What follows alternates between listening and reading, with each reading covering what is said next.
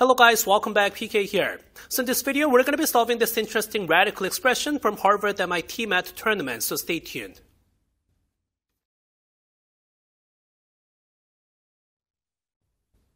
Okay guys, welcome back. So this is pretty interesting algebra question from Harvard MIT Math Tournament. So the question is, compute the smallest positive integer n for which square root of 100 plus square root of n plus square root of 100 minus square root of n is also an integer. So we have a bunch of the radicals, right? Square root, square root, square root, square root. So just to make it a little easier to work with, since the question already said this whole expression is an integer, that means if you square that, then that has to be an integer too. So what I'm going to do is I'll be squaring this expression first, right? Okay, so if you square this expression of now 100, square root of 100 plus square root of the n plus square root of 100 minus square root of the n. Okay, if you square this, it should be then equal to, first of all, 100 plus square root of the n, now plus 100 minus square root of the n. And then plus 2 times square root of the multiplication of those two, right? So we have 100 plus square root of the n times 100 minus square root of the n. This is what we have. Okay, so first of all, we can cancel those two square root of the n out, right? And then 100 plus 100 is equal to 200. So we have now 200 plus 2 times square root of 100 plus square root of the n times 100 minus square root of the n. This is going to be square of the 100 is 10,000. And then minus just the n. This is what we have inside of your square root. Okay. Okay, this is what we have so far. But then again, we are looking for positive integer for the n that will make this an integer too. So that's why, hypothetically, let's plug it in 0 to the n. And possibly make an inequality as a strict inequality, right?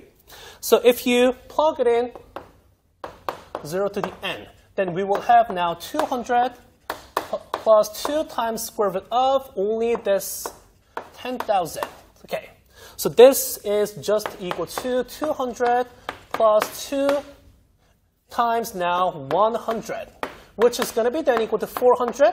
400 is a perfect square, which is 20 square. Okay, so that is why this whole expression, 200 plus 2 times square root of 10,000 minus n, should be at least less than this 20 square, right? Okay.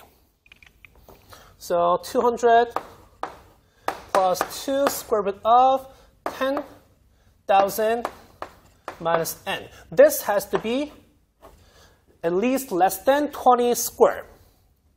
But then again, let's take a look at this expression a little bit more, right? 200 is an even number. And 2 times of some integer is an even number too. Even number plus even number is an even number. So that's why this whole expression has to be an even number. At the same time, we are looking for positive value of the n that will make this an integer too. So that's why next to smaller number from this 20 square has to be 19 square, right? So we can possibly think about this 19 square. But then again, if you square this, then it has to be an odd number.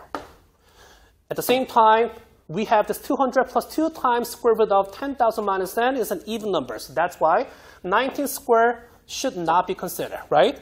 So that's why the next smaller number that we can consider has to be then 18 squared. That is an even number. So that's why we can say this 200 plus 2 square root of 10,000 minus n has to be now then 18 squared. Okay. 18 squared is equal to 324. Right. So that's why we can make an equation as now. 124 is equal to 2 square root of 10,000 minus n. Okay.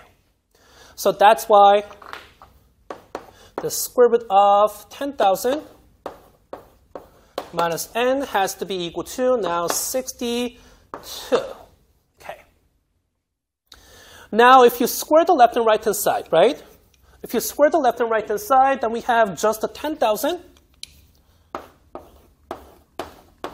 minus n is equal to 62 squared has to be 3844. That is why the answer for this question is 10,000 minus 3844. That has to be just equal to 6156. So that's why 6,156 is the answer for this question, right? Okay, so like I said, pretty interesting algebra question from Harvard MIT Math Tournament. So I'll be back with more videos for more questions like this sometime soon.